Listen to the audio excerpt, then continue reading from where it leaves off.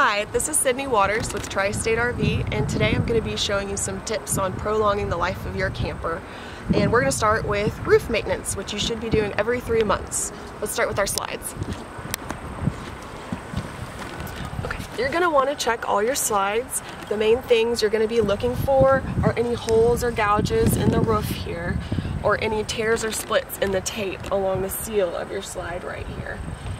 We do recommend, if you do have any slide damage, to bring it into the service department. All right, follow me over here.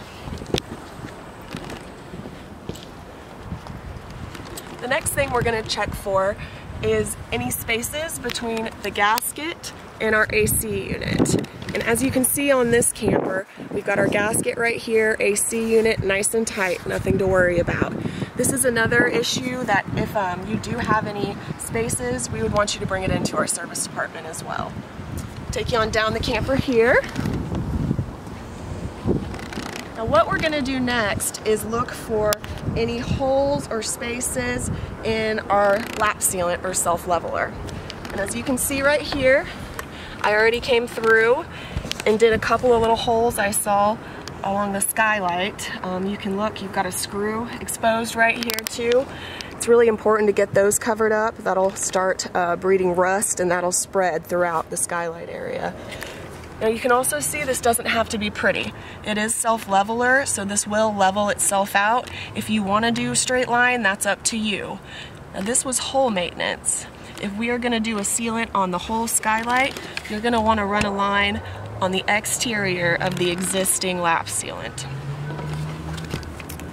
Let's go down to the nose of the camper.